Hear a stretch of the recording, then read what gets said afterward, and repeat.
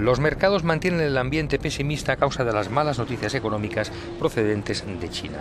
Las exportaciones chinas en febrero sufrieron una bajada respecto al año anterior y se han desatado los rumores sobre posibles nuevos estímulos del Banco Central para evitar una caída del crecimiento y de paso tranquilizar a unas empresas locales que arrastran importantes deudas con garantías a cambio en hierro y cobre.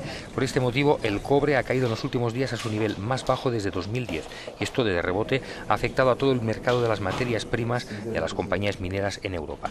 El Eurostoxx 50 de los principales valores cedió alrededor de 7 décimas, con el FTSE de Londres en cabeza. El IBEX 35 de Madrid se dejó un 0,91% y perdió los 10.100 puntos. Por su parte, el euro volvía a rebasar la cota de 1,39 respecto al dólar y el precio del barril de Brent bajaba a los $107, mientras que el de Texas descendía de los 98 en su menor nivel en medio año. A los inversores de petróleo parece no preocuparles demasiado en estos momentos el conflicto de Ucrania.